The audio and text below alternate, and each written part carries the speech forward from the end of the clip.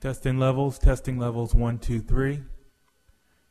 Levels test 1, 2, 3. Good? Okay. Levels test 1, 2, 3. Testing 1, 2. 1, 2, 3. Testing 1, 2, 3.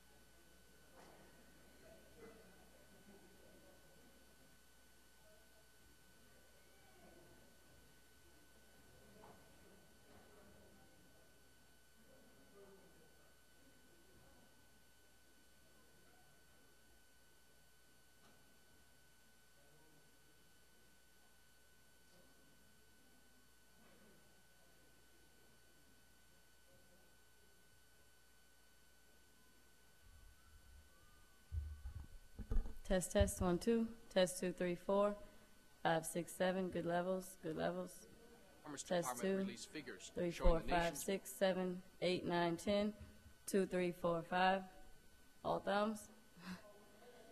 Okay. Test 1, 2, 3, 4, 5, 6, 7, 8, 9, 10, 11, 12, 13, 14, 15. Test 2, 3, 4, 5, 6, 7, 8, 9, 10. Test 2, 3, 4, 5, 6, 7, 8, 9, 10. Test 2, 3, 4, 5, 6, 7, 8, 9, 10. Test 2, 3, 4, 5, 6, 7, 8, 9. Test 2, 3, 4, 5, 6, 7, 8, 9, 10. Test 2, 3, 4, 5, 6. Test. Test 2, 3, 4. Test 2, 3, 4.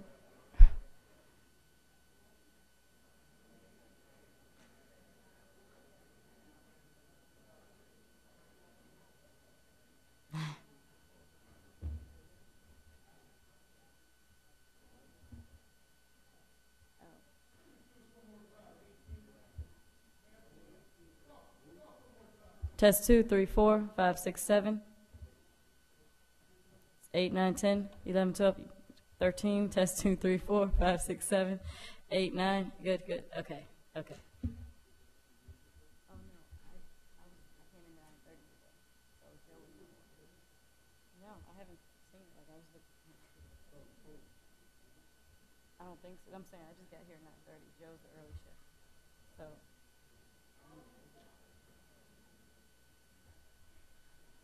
I know there's a slippery spot over there, but that was last event. I don't know about over here.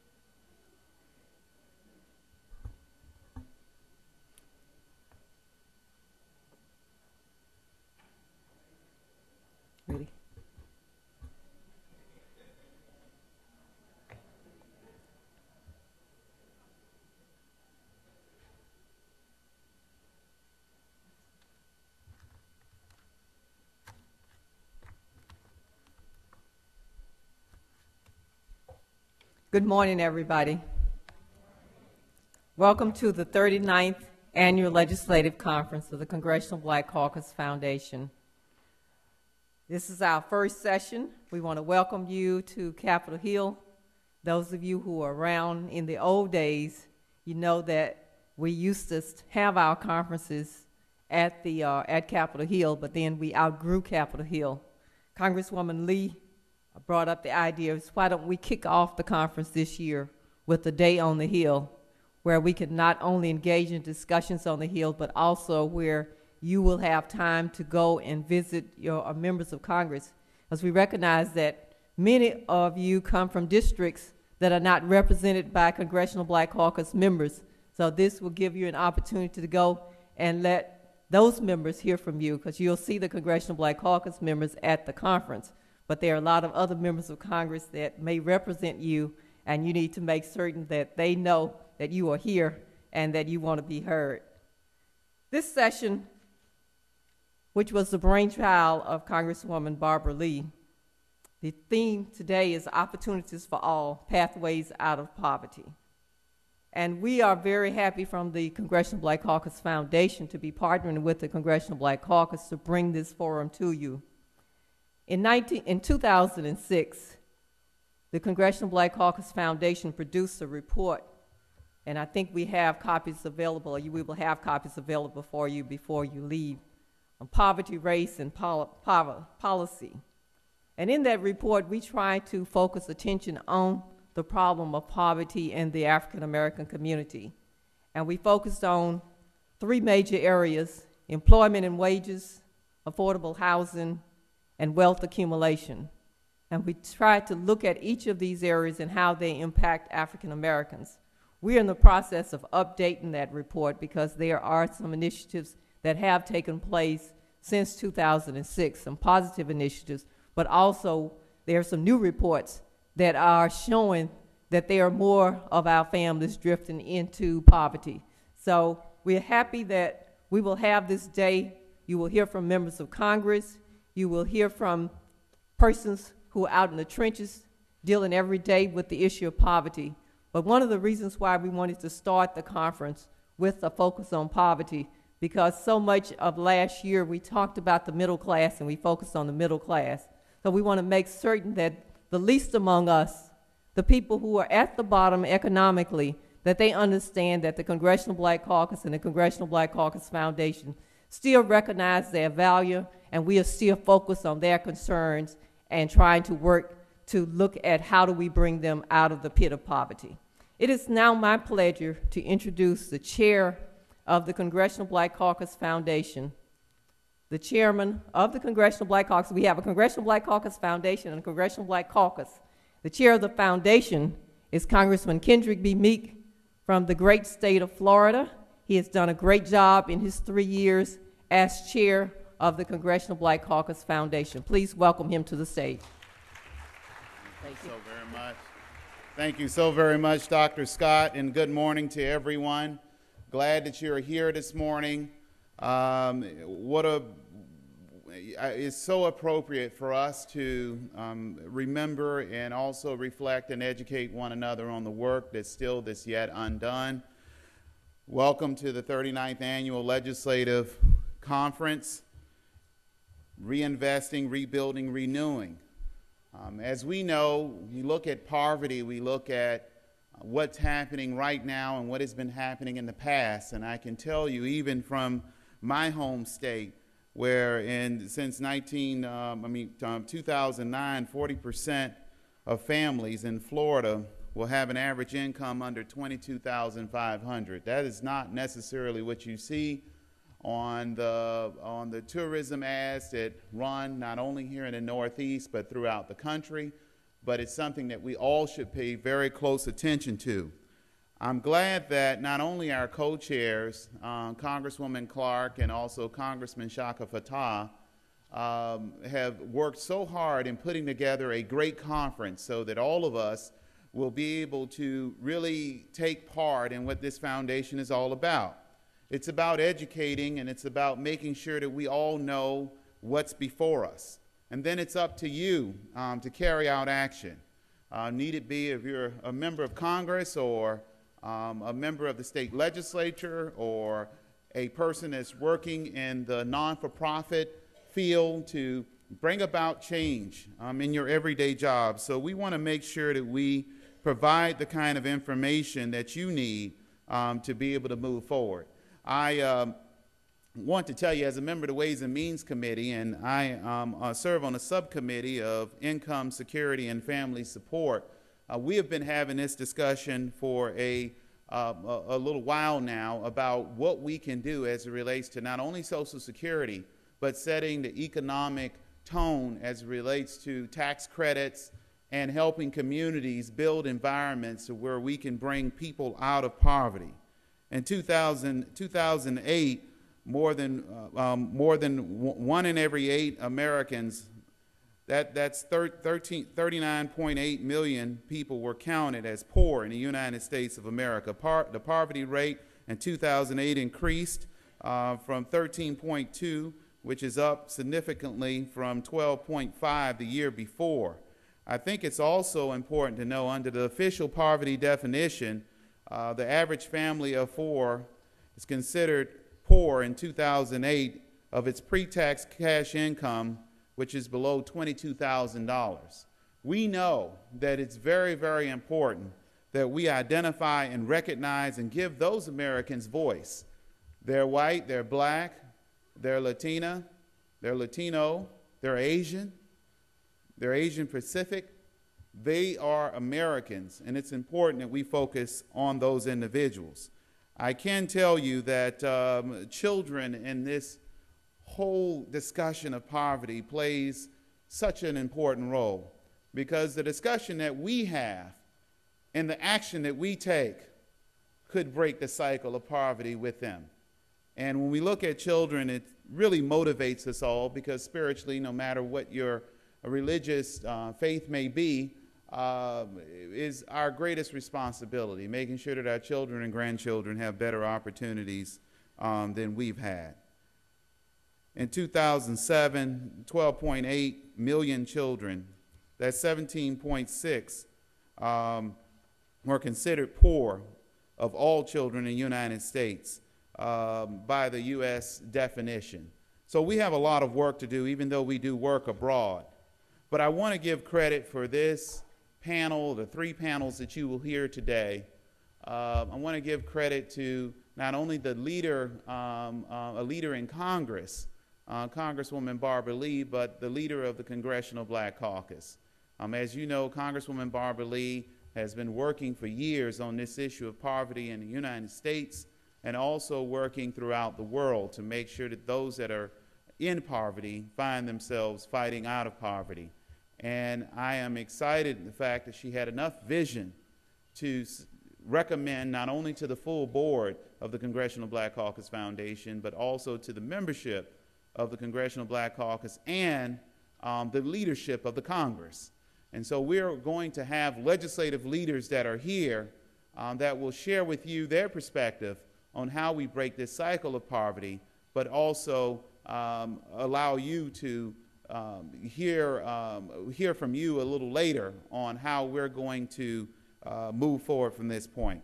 So with that, I want to bring on the recently named chair of the United Nations Forum on Minority Issues, our chair, U.S. Congresswoman Barbara Lee.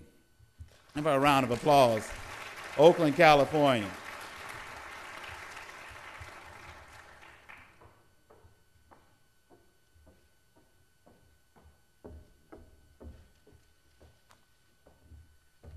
Good morning.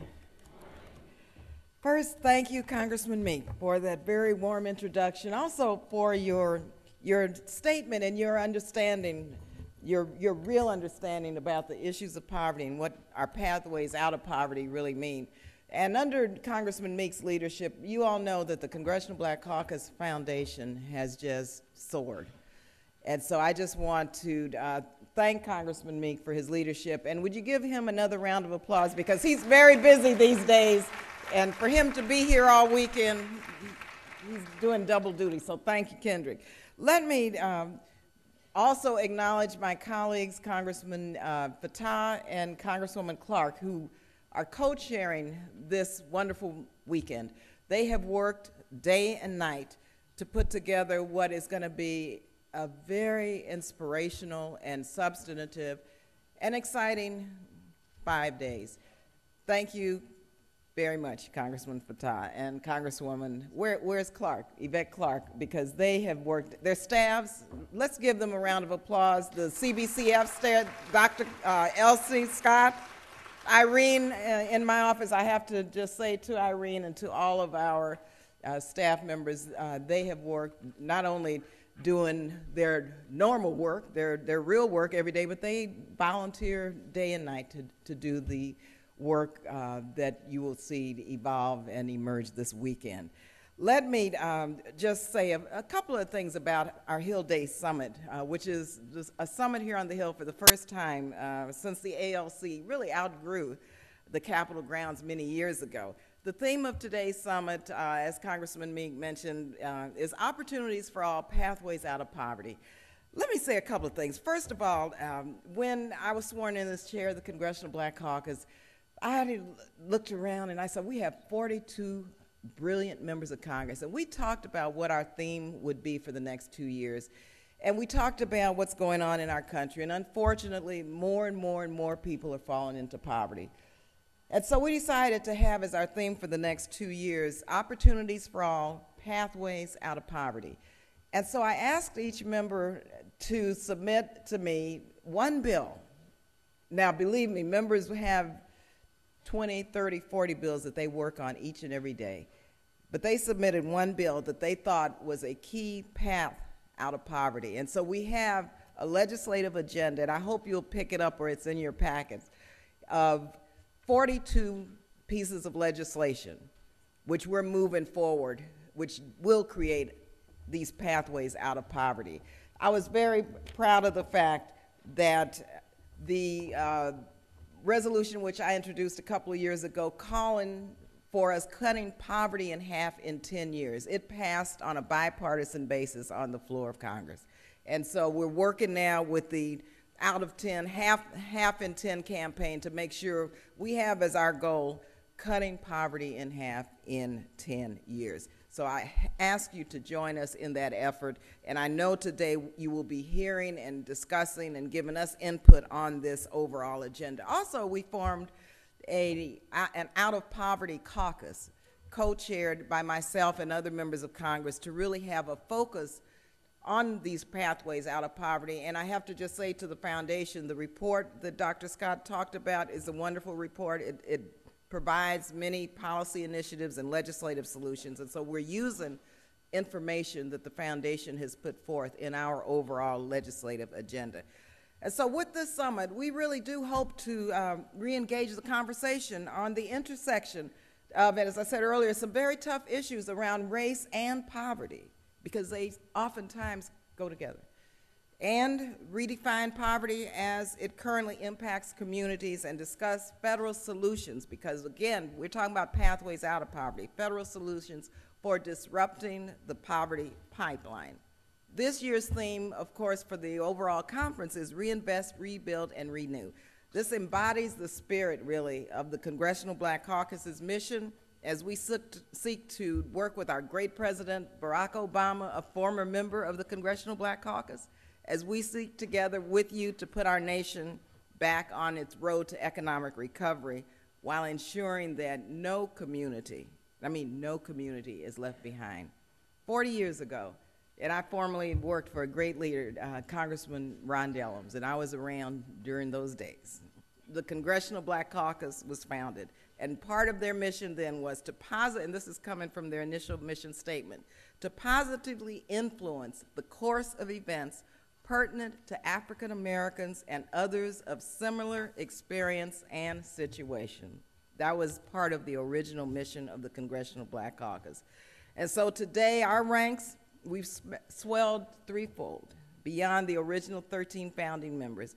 We represent a large segment of America, from rural to urban centers, comprising all ethnicities and religious backgrounds. We are powerful and dedicated leaders who make up the congressional leadership with chairs of committees and subcommittees over many issues of national importance.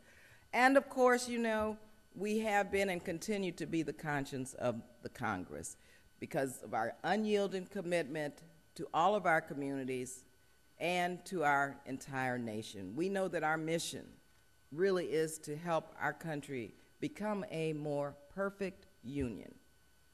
So thank you all for your commitment to continuing to work with us to improve our communities, both here at home and abroad. Your presence this week really does reflect your commitment to collaborate not only with the CBC, but with the entire global community to reinvest, rebuild, and renew for a stronger America. Thank you again very much for being here, and we look forward to hearing from you also as we move forward and have a very exciting weekend. May God bless you.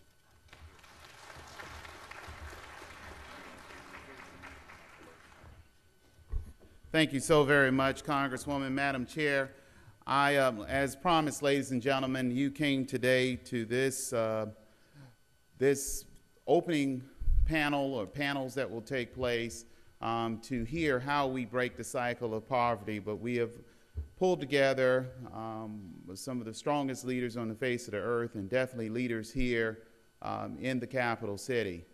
I will not take a long time, but I will tell you that we have the majority leader of the United States Senate that serves from the great state of Nevada, who has been not only a leader in defending and fighting against the privatization of Social Security, but has also been a strong voice in making sure that we move forth on a recovery plan to put this country on the right track, and now in the center of the storm and making sure that everyone in America has affordable health care and also making sure that everyone in America has rights as it relates to their health care. Ladies and gentlemen, welcome the Majority Leader of the United States Senate, Harry Reid, from the great state of Nevada.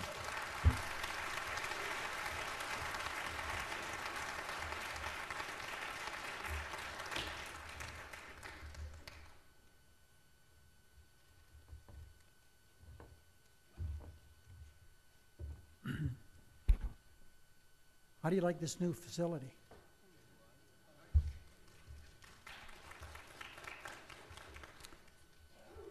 For many, many years, events like this had to be conducted off Capitol Hill because there wasn't a room big enough.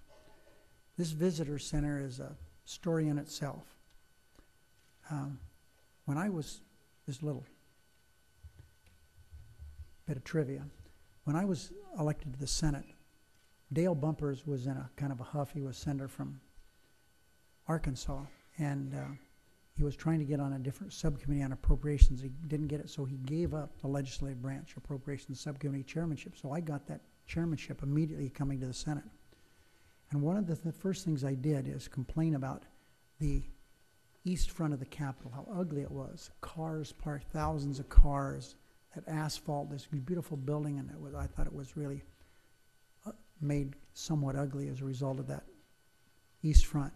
So the first thing we did is get the cars off, and that took a while to do that. And then there was a commission established to do something about a Capitol Visitor Center. But it dragged on, and it was just so hard to get it done. And as you will recall, a few years ago, I think 11 years ago, I believe, some deranged man attacked the Capitol and killed 2 police officers. And because of the gallantry of some of the people inside the building, he wasn't able to do more harm to people. As a result of that, we finally decided we had to do something to make the Capitol safe. And this great visitor center has been constructed. It opened last December 2nd. It was so long in coming. Now when people come into the Capitol, there's a beautiful film they can see about what experience they will have in the Capitol, what happens inside the Capitol. You can come to the Capitol and buy souvenirs. You can eat.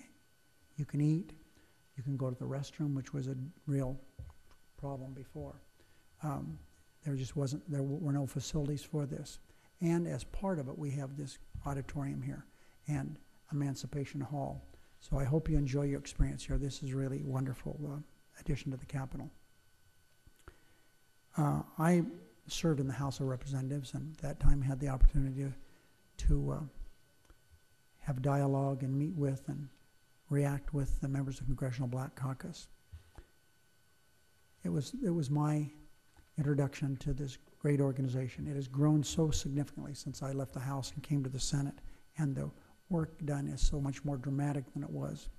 And Barbara Lee is to be commended for the great work in her leadership for this organization. Your recent initiative to provide opportunities and pathways out of poverty are really noteworthy. And many of your goals are reflected in some of the key legislation that has already been passed and signed into law by President Obama, or will soon be debated here in Congress. For example, the Recovery Act. That was directed toward creating jobs. It was a difficult thing to get done. The Speaker and I worked to get that done. It was extremely difficult because we, as you recall, we couldn't get Republicans to join with us. It should have been more robust than what it was, but we are happy with what we got. But because of not getting enough Republicans to support us in this, we had to make it smaller than what we wanted. We only got 3 Republicans, and that out of the entire Congress. This bill has saved and created jobs. It increased Pell Grant funding, provided tax cuts for those attending college, provides relief for families by extending the first home buyer tax credit, tax credits for families.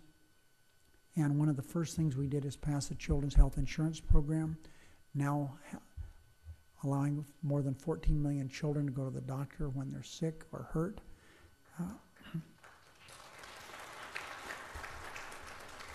We passed the Lilly Ledbetter Fair Pay Act, which more equalizes pay between men and women. We increased the minimum wage, which was 10 years in the coming. But our work is far from over. We have so much more to do. We're now in the process of doing our last step in this battle that we have to win dealing with health care. We have got to show the American people that we can overcome the power of the insurance industry and the pharmaceutical industry. That's what it's all about. It's interesting to note that the only business in America that is not subject to antitrust laws is the insurance industry, except for Major League Baseball. That's what we're up against. And we have to show you and the rest of the American people that we can do that, and I believe we can. It's important.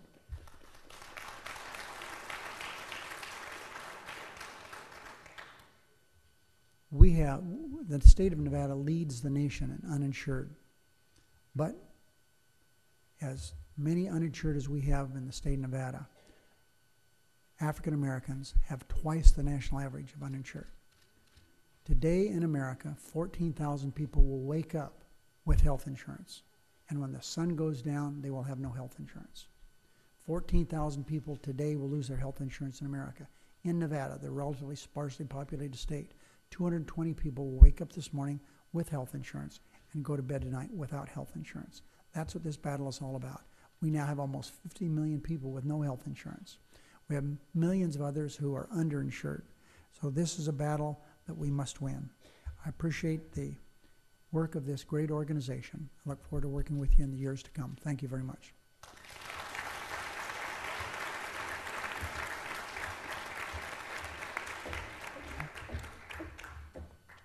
I know that the speaker is going to get an introduction by Congresswoman Lee, but I want everyone to know here that I've had many partners in my life that I've respected and admired, but no one that I've worked with that is better, more caring, and more knowledgeable. And the word I'm trying to find is someone who can always get that ball over the goal line, and that's Speaker Pelosi.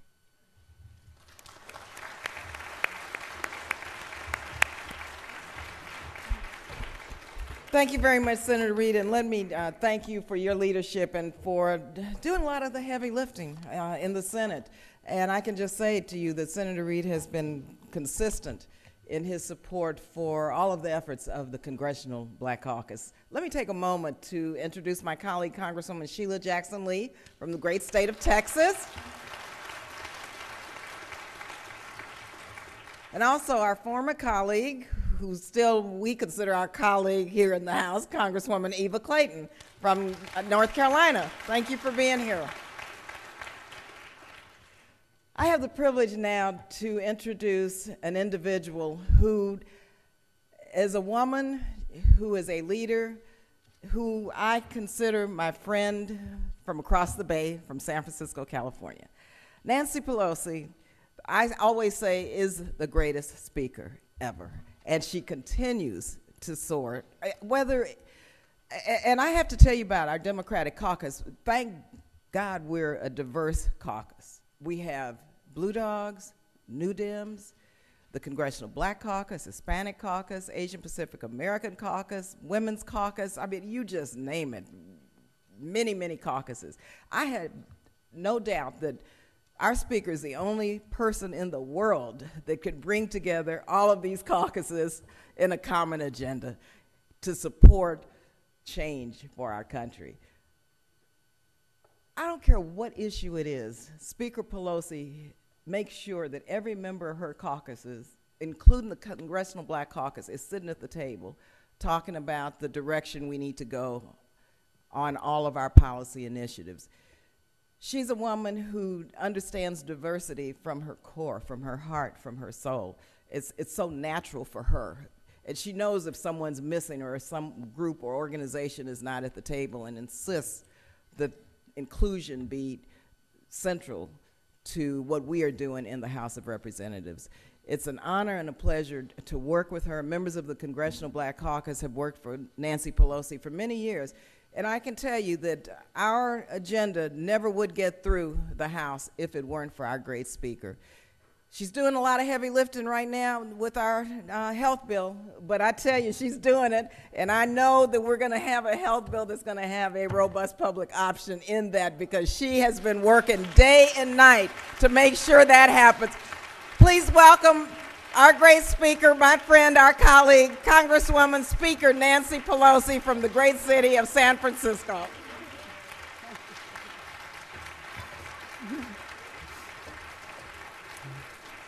Thank you very much, Barbara Lee, for your very generous introduction, for your tremendous leadership, for taking us down a pathway out of poverty with opportunities for all. Sounds like a great American theme, which it is. I'm honored to be here with you, Chairwoman Lee, Chair of the Congressional Black Caucus, with Kendrick Meek, Chair of the Congressional Black Caucus Institute, with my former colleague who is here, has been acknowledged, and with my colleagues who are here. And I know our distinguished majority leader from the House is here, Steny Hoyer, and he will be hearing from in a moment. But what an honor for me to be here with all of you, to be introduced by a person of such exceptional leadership as Barbara Lee, a person who is relentless, persistent, dissatisfied until we reach the goals that we have established. And Kendrick is a great leader in the Congress, Kendrick Meek, and what is happening with the Congressional Black Caucus Institute is something so remarkable for our country. We're all in his debt and your debt for that as well. Since I've been coming to these meetings as whip leader and now Speaker of the House, we've grown, haven't we? Now we're in the Congressional Visitor Center. And Senator Reid talked about how proud we are of this, and I want to tell you another reason. Terry Rouse, an African-American woman, is the Chief Executive Office of this Congressional Visitors Center. We want it the best. We want it the best. And one of the first events that we had here to celebrate the opening was to install a statue of Sojourner Truth. Of Sojourner Truth. Isn't that exciting? And on that day, we talked about women who had, she was part of the suffragette movement as well as the abolitionist movement, but talking about her suffragette works. When Michelle Obama got up to speak at that event, she said, "Speaker, I know that the suffragettes would be very proud of you to be a woman Speaker of the House, but I can't help but think what Sojourner Truth would be thinking to see Michelle Obama as the First Lady of America." So this is a place where we come to not only celebrate our diversity, but to elevate it for all who visit the capital of the United States to see. We have some very important work to do. And the President stood on the steps of the Capitol and gave his beautiful address, and weren't we all so proud? And 100 days later, Senator Reid talked about what was in the recovery package right away, but 100 days later he presented, and we passed in the House and the Senate on the same day, with Steny Hoyer's leadership. Steny's here now, I acknowledged you earlier, Steny, a budget of this president, which was for the first time in years, a president's budget was a statement of our national values. What is important to us as a country is what was where the allocations of resources would be put. And that was about creating jobs and turning our economy around, and tax cuts for middle-income people. Taking the leverage had changed from us being here to serve the needs of the top 1% to the leverage changing for us to be here for all Americans under the leadership of Barack Obama. And in that fiscal responsibility, not heaping mountains of debt on the future generations, was very essential to that budget. He had 3 pillars for economic growth, for job creation, and for having a statement of values. One was education, another was healthcare, the other was energy and climate change, to create good-paying green jobs. On education, we passed the first pillar of the president's budget last week. Bobby Scott was very instrumental in this, Chaka Fattah from the Appropriations Committee, and Barbara and others. Very, very, very important legislation. Did you know? I see Marion Wright Edelman here. What an honor for us that you are here. This is a bill about higher education that begins at the earliest stage of a child's development. A bill, did you know this, that has $2.5 billion for minority-serving institutions, including our historically black colleges, in the legislation, so that we can build these institutions, to receive the research funds, to be part of the discovery and the invention and the innovation for the future, and we are very, very proud of that. Yesterday, the President spoke at the UN. The House has already passed our energy bill, but about new, green, good-paying jobs that take us into another place. And since we're all on the ground floor on this, to have good-paying jobs in rural America and in urban America, and with opportunity for all. And now, what I told my colleagues last night at a meeting, this is the moment we were born for, to pass health care for all Americans. Health care for all Americans. This is about liberty and justice for all, that we will end disparities in our health care system, that we will end discrimination on basis of pre-existing conditions, asthma, diabetes, heart disease, which are more prevalent in some of our minority communities. This is a very, very significant.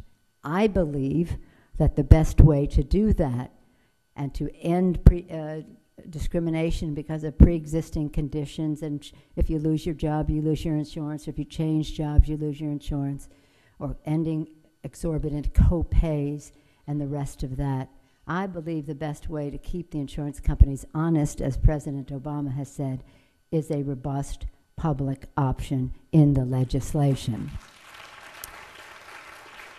But whatever it is, at the end of the day, which won't be that far off, maybe weeks or a few months, but certainly this year, you will see that third pillar, a pillar that is essential. The status quo is not acceptable in health insurance and health cost and health care in America. So that pillar, with improved quality, lower cost, expanded coverage, tens of millions of more people covered, and choice retained. If you like what you have, you can keep it. We just want to lower the cost for you so that you can keep it, will happen. None of that would be possible, none of it, without the extraordinary vision and leadership of the President of the United States.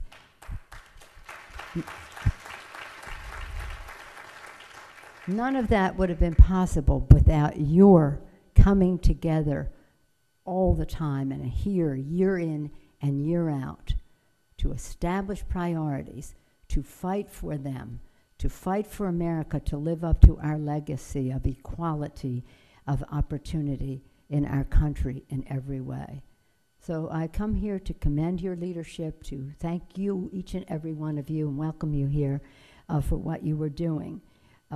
This week, while you were in Washington, we urge you to contact your members on health care. Let them know what you are thinking. Well, this is my personal request. I'm not speaking officially for the organization. But it helps us for you to know your power. Nothing is more eloquent to a member of Congress than the voice of his or her own constituents. Your voice will affect our votes and will affect the quality of the legislation that we pass. So I'm proud to join your leadership and my colleague Harry Reid, whom I greatly respect and who will help us pass this education bill and this energy bill and this health care bill, the three pillars of the President's budget and of his agenda. It's a pretty exciting time. I'm awfully glad that all of you are here. Make your voices known collectively, but individually or in smaller groups to your members of Congress. And again, let us sing the praises of Chairwoman Barbara Lee and Chairman Kendrick Meek for their extraordinary leadership in the Congress. Thank you for the opportunity to spend time with you. Thank you.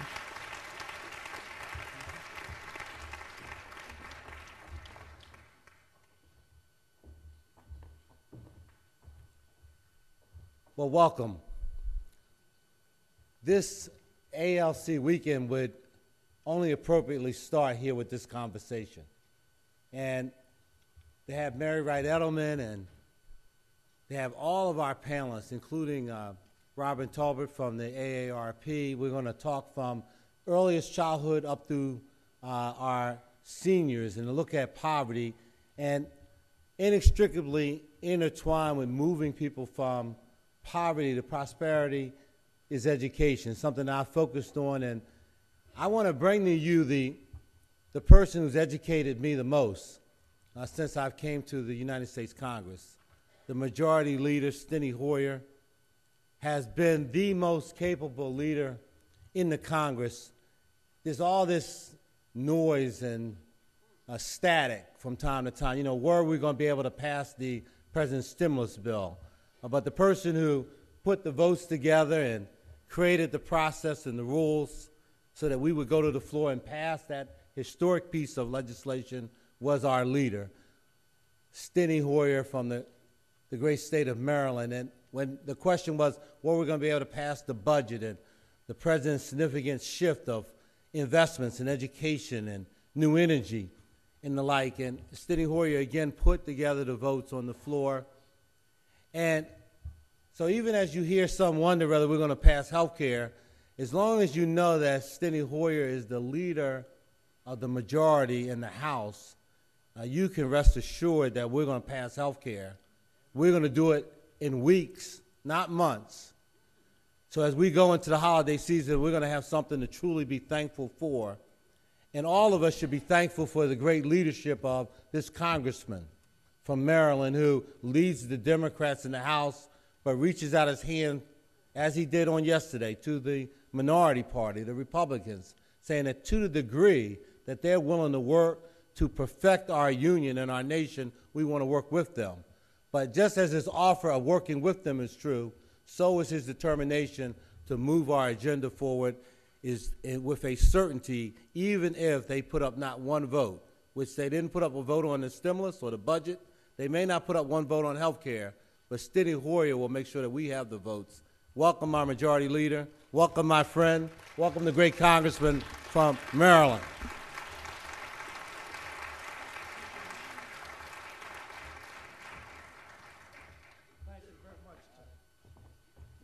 My, I'm glad that Reid and Pelosi had left the room because they'd say, hey, what about us? And very frankly, whatever I do in concert with our speaker, who is one of the most energetic, focused, as Harry Reid said, successful in accomplishing objectives individuals that I've ever worked with. So for those of you who see her, say that Hoyer said good things about her. Will you please? Majority Leader Reid. My good and dear friend Barbara Lee, who's the chair of the caucus. Barbara Lee and I have worked on so many things together. Ron Dellums, with whom she worked, and who's such a wonderful leader still in California. He went and made a lot of money. Now he's back in the public sector. We're glad for that. Barbara, thank you for your leadership. Dr. Scott, thank you for your leadership as well of the foundation. My good friend, as you can tell, Chaka and I are pretty good friends. He's from Philadelphia, just north of us. Kendrick Meek for his leadership. Yvette Clark, is Yvette here? Yvette Clark, she's co-chair, and she's doing something else, making sure this weekend goes well. I am so very, very pleased to be here with all of you. Opportunities for all, pathways out of poverty. What an important topic that is for this day, this year, and the context in which we find ourselves as a country. It's my honor to welcome you to Capitol Hill and join Speaker Pelosi and Congressman and Senator Reid in that. And I want to congratulate the Congressional Black Caucus and the Foundation on this, your 39th annual conference. Now, I haven't been to all 39, but I've been to a lot of them. And I have always found them inspiring, instructional, and very important to the accomplishment of our legislative agenda. You bring an energy and focus that is absolutely essential. The Congressional Black Caucus is known as the conscience of Congress. And with so many of our fellow citizens in trouble, there is no more important time that I've served in the Congress where raising of consciousness is any more critical. And for the conscience of the Congress, the Black Caucus, to be invigorated by all of you. Because although they can, working day to day, the 42 of them, energize those of us who serve with them in the Congress, they are energized and our members are energized, as Nancy said, by each and every one of you talking to your member in their districts, in your districts. It makes a real difference. As the Bible says, whatever you did for one of the least of these brothers of mine, you did for me. John Kennedy said, let us go forth to lead the land we love, asking his blessing and his help, but knowing that here on earth, God's work must truly be our own. That, in my opinion, is what your weekend is about. The agenda of accomplishing God's work, of reaching out to brothers and sisters and lifting them up, of reaching out to make us a better country because every one of our citizens has a better quality of life. That's what your weekend is about. That's what this year is about. That's what the election of Barack Obama was about, and that's what we need to be about as a country.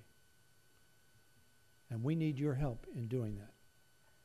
In the face of those facts, where poverty is up, unemployment is up, and we need to bring those down, where more children are living in poverty than in some period of time.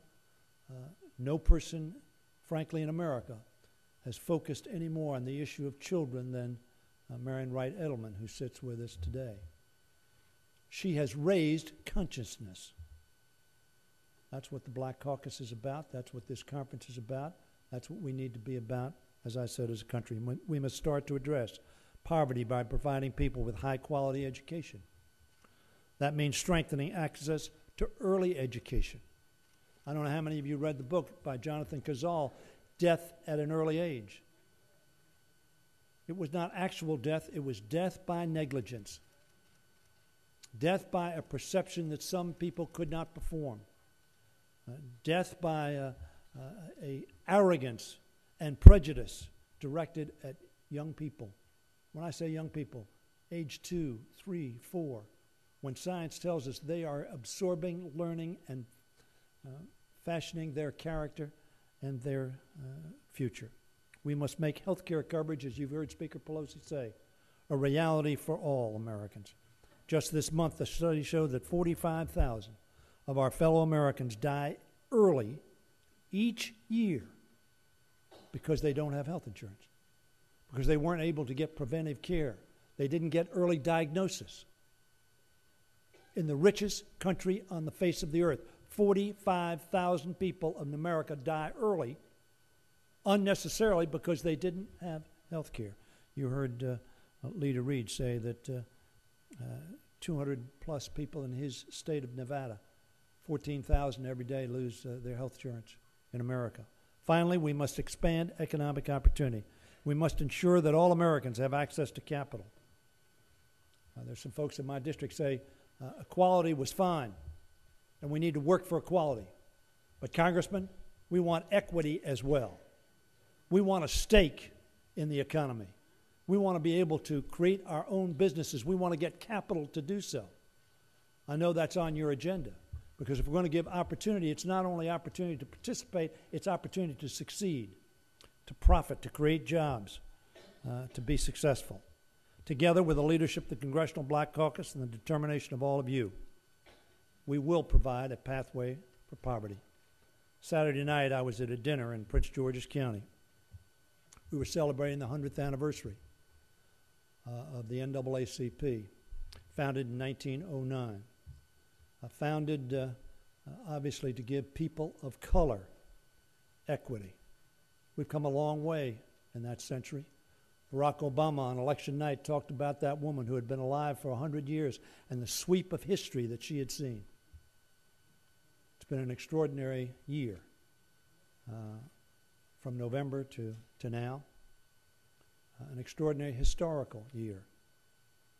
America is facing one of the greatest economic challenges we've faced in over 3/4 of a century.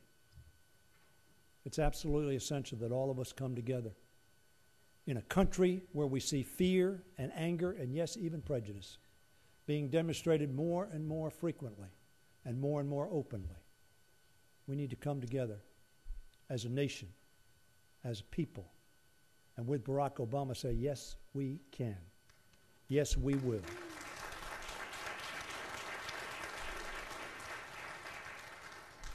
The Johnson brothers urged us to face the rising sun of our new day begun, marching on till victory is won. Victory is won for every one of our people, every one of our young people, every one of our working people, or people who want to work, and every one of our old people. Thank you. Thank you for being our conscience. Thank you for being our encouragement. Thank you for being our leaders. God bless you. Godspeed. Keep on keeping on.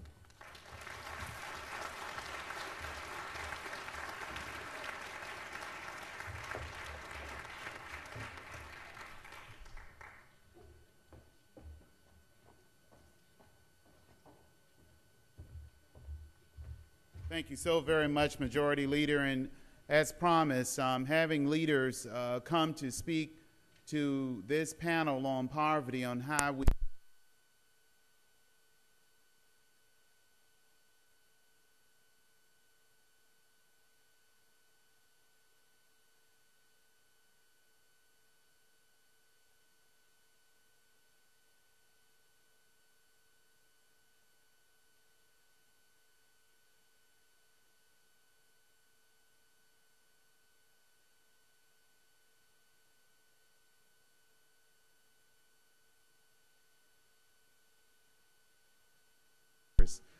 to Nancy Pelosi, who has to pull together the various caucuses that Chairwoman Barbara Lee talked about, of getting them to move in the right direction, to work in a bipartisan way with those on the other side of the aisle to achieve bipartisan votes in the House of Representatives, and Steny Hoyer, who actually carry out the task of running the U.S. House of Representatives as a majority leader, along with our very own whip, James Clyburn from South Carolina, that whipped the votes up to make sure that the votes are there once all of this work is done. What I would like to do at this time is move right into the area of the panel one, and I'm going to call Dr. Scott up, who's going to kick off that part of our summit here today. Dr. Elsie Scott, President and CEO of the Black Caucus Foundation. Okay, to keep the program running, let me just do a few housekeeping, but I would like to ask the first panel to start coming to the stage so we can maximize our time here.